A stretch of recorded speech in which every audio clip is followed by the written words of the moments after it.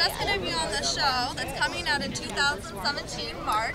Iron Fist, a new Netflix show for Marvel. Tell me a little bit about it. Yeah, so it's the fourth one that Marvel and Netflix have collaborated on. They got Luke Cage, you got Jessica Jones, you got Daredevil, and now you have the Iron Fist, which will all be the Defenders. But the Iron Fist is more of a mystical, kung fu-based show.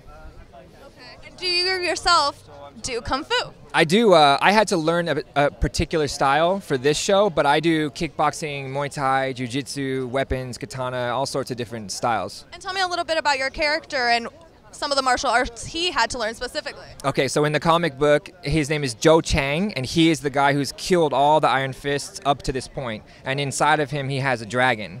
So it's a very interesting character to play, and I had to learn a specific style that I won't mention yet because I don't want to give away too much.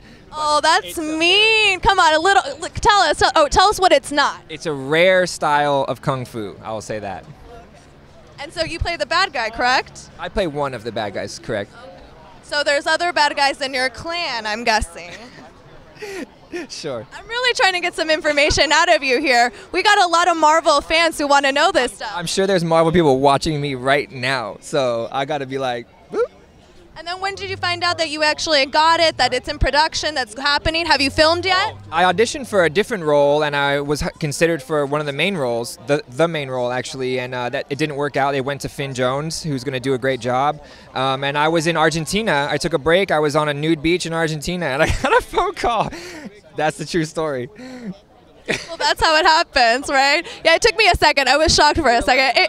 Then it cleared. It cleared. Are you a Marvel fan in general? Huge Marvel fan. How can you not be? They're killing it. I mean, look at Doctor Strange. Look at these shows that have come out. They've just hit after hit after hit. So yeah, I'm really excited. So did you visit Stan Lee's LA Comic-Con this year? I have not, but I met Stan Lee before, but I didn't meet him at the Comic-Con, no. And how did it feel meeting Stan Lee? Oh my God, he's a legend. I met him at Disney a long time ago, and we had a quick little conversation. Yeah, I mean, he's like the creativity of that guy's mind. Wow. Now with the Marvel brand, you know, there's so much pressure because there's so many fans for it. Now going into it, did they give you any rules like, hey, don't talk about this, or? It was like FBI agency sat me down. I had to sign like 30 different papers, which is why we can't, you know. Right. That's why you're very organized with how you answer things, right? Yeah, I got in a little trouble when it first came out. I was, you know, saying too much. So yeah, now I'm like. And is there anything you can leave the fans with? Just one more little tidbit.